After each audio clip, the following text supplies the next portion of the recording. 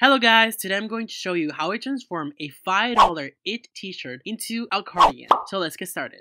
I started with a 3XL IT t-shirt I got from the clearance section at Walmart. I got 2 of them just in case. Also, I got a cardigan that I like the fit of so I could use it as my template. I started off by cutting the sleeves next to the seam line because I want to save as much fabric as possible from the front and back of the panel. I did that with both sleeves. Also, I cut the shoulder seam close to the seam line again to save as much fabric as possible. The same with the collar. The collar is going to become the sleeve cuff. Finally, I separate the front and the back layers of the fabric, cutting from the side seams. If your shirt does not have a side seam, you can simply cut from the sides. Now, I take the front panel and smooth it out on a flat surface and place on top my cardigan that I'll use as my template. Yes, I switched cardigans. The other one was a bit too stretchy to trace, and this one, which I made myself, is perfect to trace with. I folded it in half and pinned all the extremities of it to make tracing easier. I traced the sides from one side only and cut them out, so when I fold it in half, I can cut a mirror image of it.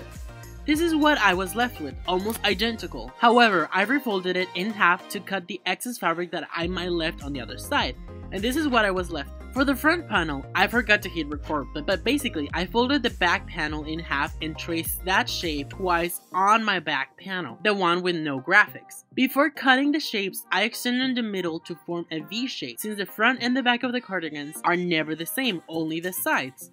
And I was left with this.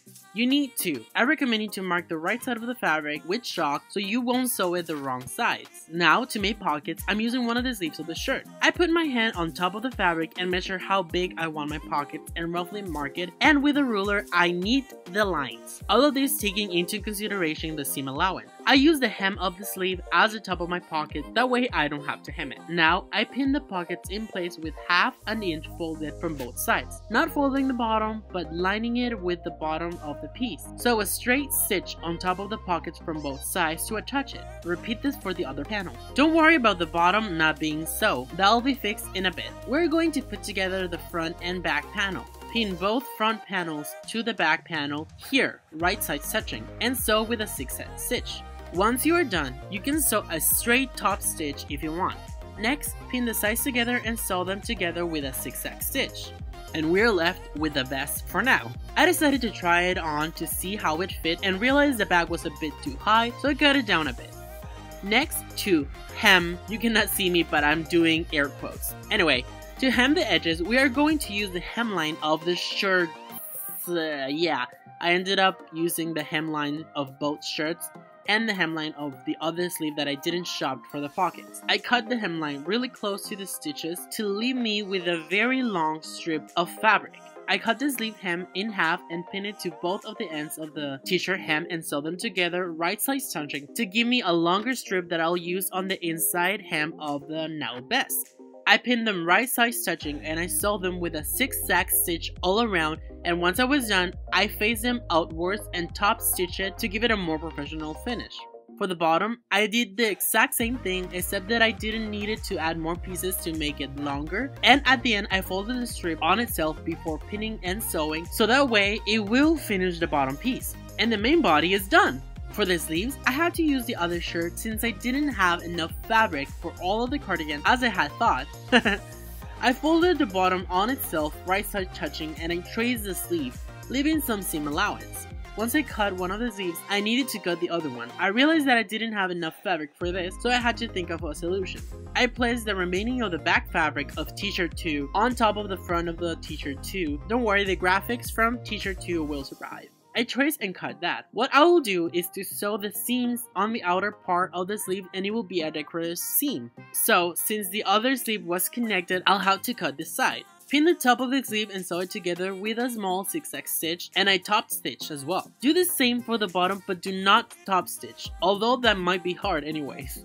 Now we have some cuffless sleeves. To make the cuffs, I'll be using the fabric from the collar, since it's knit fabric and is stretchier than the simple cotton fabric of the shirt. At first, I tried to seam rip the color from the remains of the fabric to save as much of the color as possible, but this proved extremely difficult, so instead I cut the excess fabric with scissors, cutting extremely close to the hemline, and I repeated this with the color of shirt 2. Next, I measured how much fabric I needed for my hand. Since knit stretches, I cut the piece a bit smaller than my wrist, keeping in mind the seam allowance.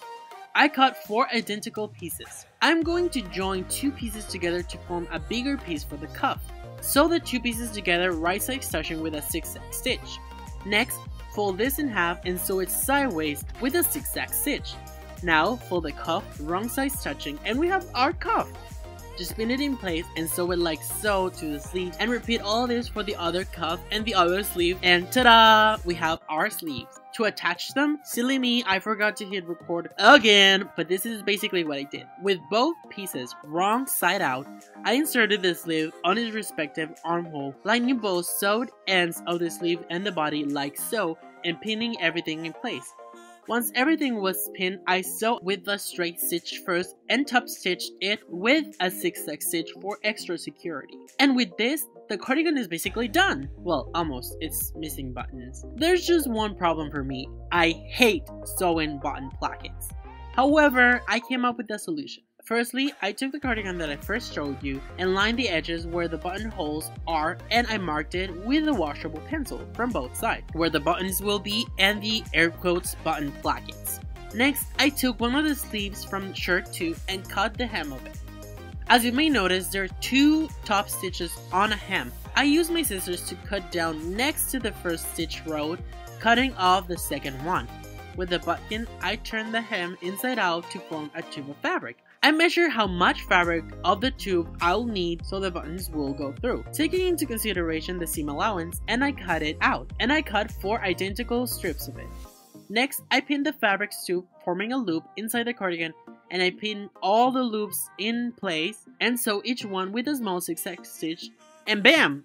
Air quote button plackets. And all there's left to do is to pick the buttons. I chose these red ones that I thought resemble pom-poms, and I just sewed them in place. I'm not going to show you how to do that because that's actually pretty simple. And that's pretty much it. We are done.